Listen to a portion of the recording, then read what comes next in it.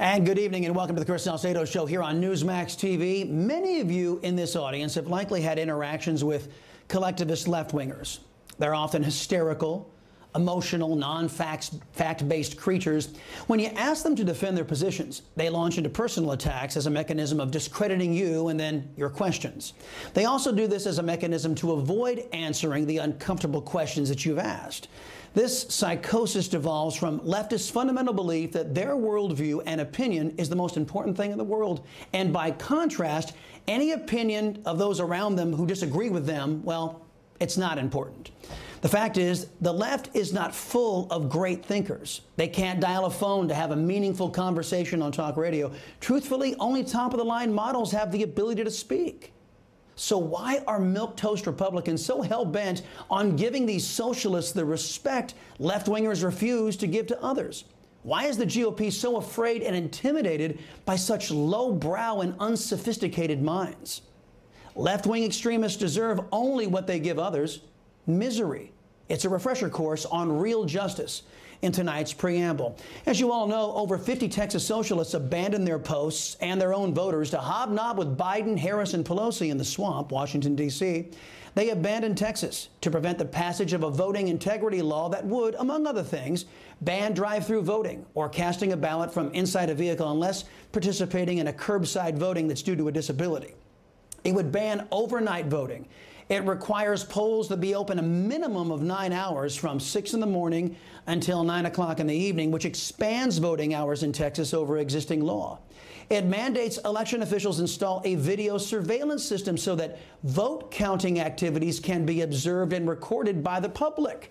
It requires a live stream to the public in counties with 100,000 residents or more. It bans all voting machines with internet connectivity. And it allows poll watchers from both political parties to observe the count, making it a crime to deny access to a poll watcher. All of these efforts aimed at transparency, aimed at making sure that every eligible voter has one vote. These are what have prompted socialists to pretend that a federal takeover of elections is what America needs. The good news is these socialists are so dim and so self-centered and so self-unaware that they are showing a watching world the kind of degenerates who now populate the Socialist Democrat Party. Take, for example, Socialist Texas non-representative Gene Wu. He tweeted out a picture of a Caesar salad, a Coca-Cola Zero, and his mask with the following words: "My fist meal as a fugitive. Delicious." I think he meant to say first meal. These are the mental midgets that have Mitt Romney, Ben Sasse, Lisa Murkowski, Fred Upton, Liz Cheney, and Adam Kissbutt quaking in their boots. Senior fellow at the Manhattan Institute, Brian Reidel, encapsulated the collective eye roll most Americans gave upon seeing Wu's self-absorbed tweet, writing, quote, "The look at me narcissism and bravery on the cheap is so cringeworthy. You are elected officials ditching the state and refusing to go to work. That is all. Stop acting like you are civil rights activists courageously marching across the Edmund Pettus Bridge. Grow up," end quote. Can I get an amen on that one? These socialists, they are like children, but they strike fear into the non-conservative GOP crowd. But the metrosexual Wu, he wasn't done. He posted a picture of himself in a nearly empty terminal saying, "Landed safely in D.C., officially out of the arrest jurisdiction of Governor Abbott. It was wonderfully to randomly run into people who recognized me and applauded what we are doing," end quote. Again, another misspelling, but look at how this lazy legislator is enjoying his time in the swamp.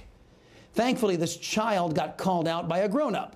Former DNI Rick Grinnell mused, "Look at these Texas Democrats, how they love being recognized in Washington, D.C., rather than serving their constituents back home." And that's just it. When you're a socialist Democrat, you really don't care what the folks at home say. You only care about your personal goals and desires. Take, for example, Socialist Texas State Senator James Tellerico. He jumped on Fox to admit that he opposes voter ID, an issue that has 80% support among American voters. After taking that absurd position, he was then asked to describe how his constituents don't have access to an ID in the year 2021. And this is how it all went down. You just went on national television, James, and said you don't want voter ID, revealing exactly what Democrats. And it's so condescending to say that people can't get identification. Have you found someone in your district that can't get identification?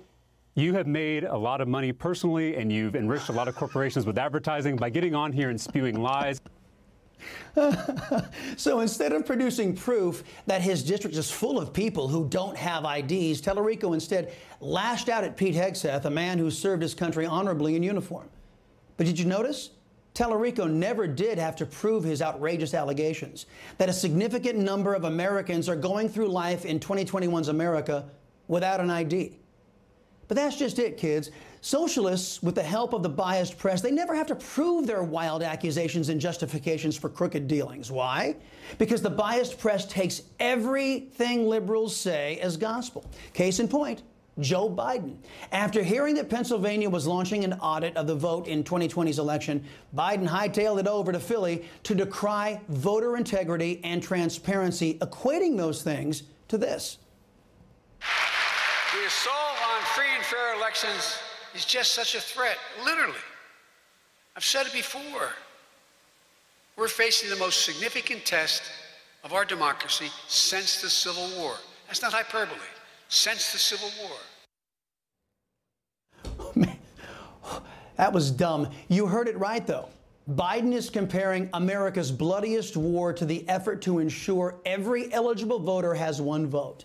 He's also saying that those who want to make sure that Pennsylvania's alleged breaking of their election laws didn't impact the vote, Biden is saying that they're the big threat to America, when in reality, those demanding accountability are only a threat to Biden and his anti-American socialists. You see what I mean?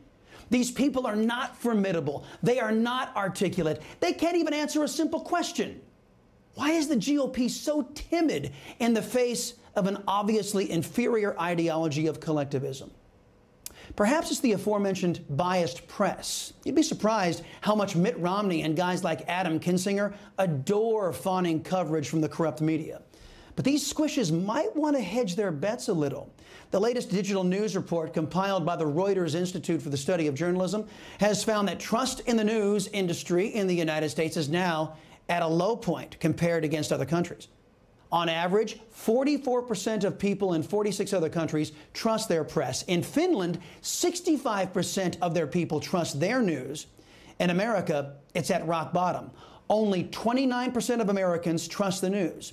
So let that be a lesson to all of you never Trump GOPers. When the elite left-wing press heaps praise on you, 71% of Americans think they're full of it. And 71% of Americans would be right most of the time. Might be worthwhile for you timid Republicans to find a value system that isn't deferential to communists. It might work out to the country's benefit down the road.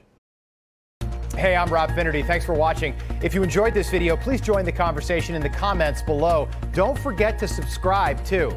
Hit the bell icon to be alerted to breaking news. And remember, there's a whole lot more on Newsmax TV, America's fastest growing cable news network. Newsmax TV, where real news for real people.